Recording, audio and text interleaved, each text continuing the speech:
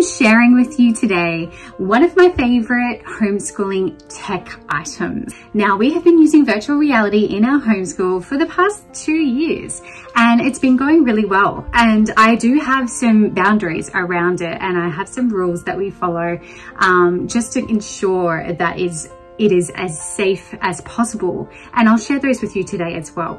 But overall, virtual reality has been an absolute winner in our homeschool, and with the way that we approach it, it has been really complementing homeschooling in general and learning in that kind of environment. It really has brought learning to life for us in our homeschool, and that's why I thought I would create a video sharing with the tips and tricks around using virtual reality in your homeschool, the games that we incorporate and how we incorporate them.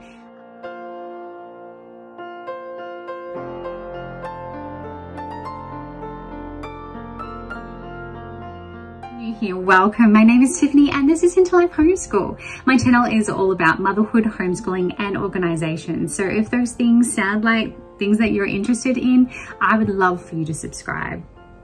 This is like my disclaimer to let you know that, you know, it is something that is recommended for older children. I don't think I would feel okay with letting a younger child use the VR. I don't think it's really appropriate for children under 6. And I was very cautious about introducing it to my daughter, but because she is quite mature for her age, I felt that, you know, she's 8 and she's able to use it quite well now, but she has very limited exposure to it, meaning it's about 15 minutes or less that she has in game time. My son, who is 11, he can play it for a little bit longer than my daughter, so she can watch and she can engage in that way as well. So there's lots of different approaches that we have had. It's been a lot of trial and error as well, and I think it's just about what feels right for your particular children and kind of how you feel about those kinds of things in tech in general. It's just a matter of finding your balance, and if it's something that you want to incorporate into your homeschool because it's something that kind of brings learning to life, that is exactly why I wanted it. I wanted to kind of give homeschooling layers. I like homeschooling with layers. I know that sounds really weird, but that's kind of the only way I can explain it. I like to bring as many different, things, experiences into our homeschool. So whether it's an actual physical experience or with virtual reality to things that we can't actually go and visit. So I love using it for geography. I love using it for history. I love using it for art. I love using it for mindfulness and meditation and all of those kinds of things as well. I love using it for fitness too. For my children in particular, they love music and finding the beat, and it's very, very confidence building. It's been an unexpected, very big highlight in our homeschool. So that's why I created this video today. I'm going to run you through a couple of the games that I love the most personally as a home educator. And I'm going to talk you through a couple of the things that we've incorporated as we have gotten used to using VR in our homeschool. The first game that I want to introduce you to is called Wander, W-A-N-D-E-R. I used to think it was called Wonder, as in W-O-N-D-E-R. So I'm spelling it now because I have been saying it wrong for quite some time. But that's kind of how I roll. I think it's applicable to both. I think it describes it wonderfully. So Wander is something that is used weekly in our homeschool, or even sometimes daily. It is definitely something that we love to use when we're reading a book or learning about an art or learning about a significant place. We get the VR out and we have a squeeze and find out where it is in the world on the map, and we find it, we search it, we locate it, and we enjoy it. We did that with Echo Mountain in our book. We wanted to find out where Maine was. We've done it with Leonardo da Vinci, our study in art, and we wanted to see where he came from, and we looked up his hometown, and it was just something that just, you know, allowed for that interest led. You know, those questions that the kids kind of ask and you kind of like, oh, I don't know. Those are the kinds of times that I love to turn to VR and let's see if we can find it. Let's see if we can see it. Let's see if we can be immersed in it. And it really does bring learning to life. And we learn together because I don't know these things and we're searching for the answers together. And that's what I love about homeschooling. I don't have to know everything. You know, there are so many resources out there that I can learn and search with my kids, and we can together learn all of these things that we, you know, didn't know before. So that is one of the most wonderful games. I highly recommend it. It is something that I always recommend when people ask about VR because it is one of my favorite things. So I really want to travel the world with my kids and show them everything. And that's not easy to do right now. I mean, it's not easy. It wasn't easy to do before COVID, but it's definitely not easy to do now. So this is something that I feel like it's filling something in my heart that, you know, at least I can show them in a way that feels real and that they can comprehend just how different homes can be, just how different buildings can be in general, cities, how big and amazing, you know, sky rises can be, all of those kinds of things that here in Australia we might not have as much of. Next game that I wanted to mention is called Beat Saber. So Beat Saber is probably one of the most popular games in virtual reality. A lot of people probably dismiss it thinking that it's not actually, it doesn't have an educational component. I truly believe that most games do have an educational component. It's just how you look at it and whether it has appropriate settings for kids. And that's probably my biggest challenge is finding an appropriate game that is also educational. So Beat Saber is something that I would happily recommend because it is fun. It is all about beat. So it's definitely something that all children should be exposed to. That is, you know, one of the foundations of learning in music. So Beat Saber is a winner. And not only that, it gets you moving.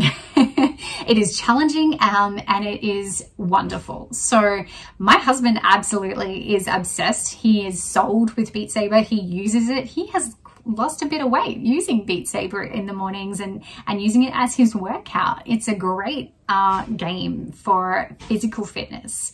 And it's also a really great game to learn how to move with the beat, because if you don't, you lose the game. So it's definitely a really fun one. I love to use it for my children. They have ADHD, so it really gets them moving. It gets them kind of, you know, focusing on the movement and the music, and it allows them to kind of go into school afterwards, go into that school work mode, sitting down at the table. They're much calmer, they've gotten all the wiggles out. And not that I insist on them sitting still, but it allows them to. And they like to be able to do that, especially when we're doing things like art with drawing and, you know, those kinds of subjects that they actually really need to sit still. Sometimes they can't, and that can be really hard, especially for my son with Tourette syndrome.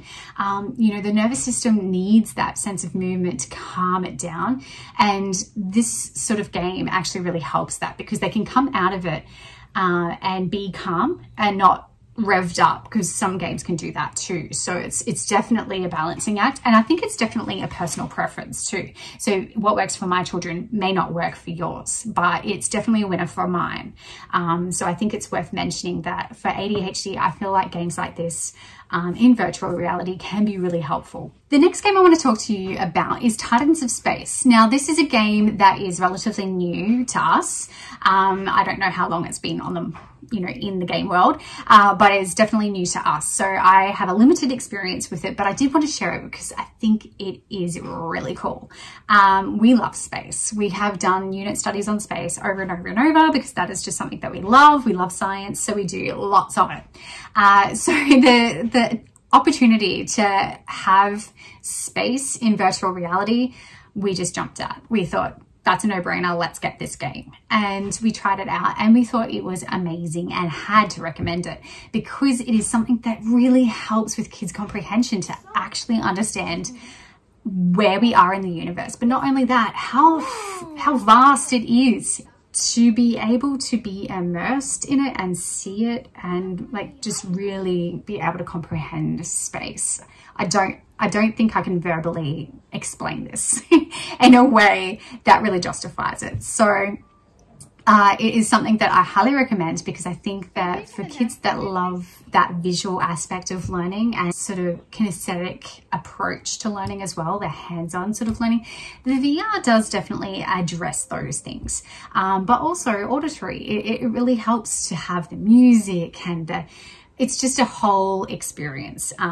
There's nothing quite like it. So I definitely recommend this game if you are a space-loving, science-loving family. I highly recommend it. I don't think you need to spend a great deal of time in that game to really get a lot out of it. I will be listing all of these games in the description box below. Color Space is one that I am in love with. It is beautiful, and that's the perfect word for it. It is beautiful. You go into it and it is just like a meditative experience to be able to just get everything out of your head and focus in on the colors, and you're filling the color palettes. And my kids really love it. They think that it is just a completely unique experience for them. I personally find it as a mindfulness approach. So if we're feeling a little overwhelmed one day, I will encourage using that kind of game. We have other things as well that we incorporate, of course, but virtual reality, we're talking about virtual reality today. And when I use that, I definitely address it in a way that will help with calming. So if we've got situations where someone's feeling really upset about something, we've been a little upset lately. We've lost our beautiful dog of 14 years, our baby girl, Sari. So we've been really, really upset. And we have moments where we're feeling just like we can't focus and we're a little bit in our grief. And things like this really help. This VR game really helps with that. It helps just calm things down, but it just kind of gets things out of your head a little bit. So I definitely find that this game is something that I enjoy personally because I am artistic. So if you have people in your family that are really artistic, really love that kind of mindfulness approach, like calming sounds. So when you select the particular color, it makes a sound, and when you feel something, it actually kind of makes that area of that area that you're filling with color, it makes it move and it comes to life in a way. So I really love that. And I think it is just absolutely a beautiful game. It really does give a sense of peace, and we all find the way you are immersed in this game does truly have a meditative effect. And your mind is left feeling like it has had a mini holiday. I thought I would there are a couple of other, virtual reality systems out there that are as equally effective and affordable as the Oculus. We have the Oculus Quest 2. Fantastic, love it. I think there are newer models out there as well, but I think that I would like to share some of the things that I love about it and some of the things that I don't love about it. So maybe it can help you, with your searches if you're looking for a VR set. Things I love about the Oculus is that it is user-friendly. So you don't have to know much about console games. It's relatively easy to set up and is small enough to fit into a drawer. So I like that because I like to keep it out of the way. I love that it's wireless. So for my son who has Tourette syndrome, things with cords don't work for us. They become dangerous and limiting. So I definitely love that it is wireless. And for that reason, the battery life is only 2 hours. So this works perfectly for us because we don't use it for long periods of time. So, the most that we would be in virtual reality would be 30 minutes. So that works just fine for us. It goes back on the charger and, it's never really run out unless we have visitors over. So when we have visitors over, that can be a bit of a challenge, but then, it's good to push them, not push them, but move them onto other areas to play. So I don't quite, dislike that time limit. I think that that's always a healthy thing to just be going, okay, now I need to wait for it to charge and move on. And it's no arguments there. Not that my kids do that. They may do it in the future. I'm very aware that some kids do. And I think that that's a great way to have, some limitations around how much it is used. I love the safety barrier that you can set up prior to using it as well. It allows them to enjoy the experience without worry of running into anything. My biggest worry when we got virtual reality was I was like imagining, you know, we'd run through the glass door, or, you know, someone would hit the bench and break their hand, or, you know, all of these horrible things that you've seen on TV or in memes. And none of that has happened. I think you have to be pretty irresponsible with the way you use it for it to cause injury. That said, I do think that it is very, very important that you're careful with how you're standing.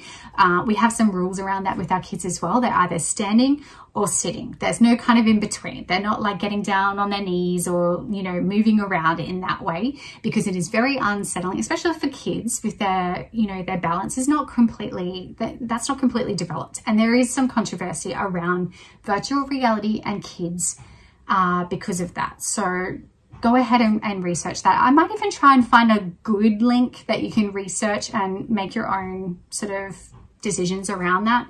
I've looked into it, and I feel that I've spoken with my OT and all of those kinds of things as well. We've made our decision. We're happy with our decision. We don't need any, you know, judgment in that area. This video is literally just about how you can incorporate virtual reality experience in homeschooling, but I like to try and give as much information as I can in terms of what I know.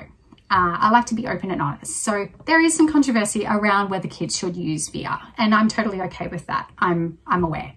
And I will give you as much information as I can as well, so that you can go and do your race. The safety barrier is something that I really, really like. And my husband sets that up because he's good at it. And I mean, you don't have to be like, my kids set it up as well. Let's just say that. So getting to the things that I dislike about virtual reality, or this particular virtual reality, the Oculus. I hated the foam on the inside of the VR. It made the kids hot and sweaty, but we have actually since replaced those. And we used, I think Oculus, my husband dealt with that. So I think he actually contacted Oculus, and they've released a new silicone seal. So you may actually be getting that if you got an Oculus, a newer model Oculus, you may actually be getting that silicone seal. It's something definitely worth looking into. It is much easier to clean it and much more hygienic. So definitely recommend that.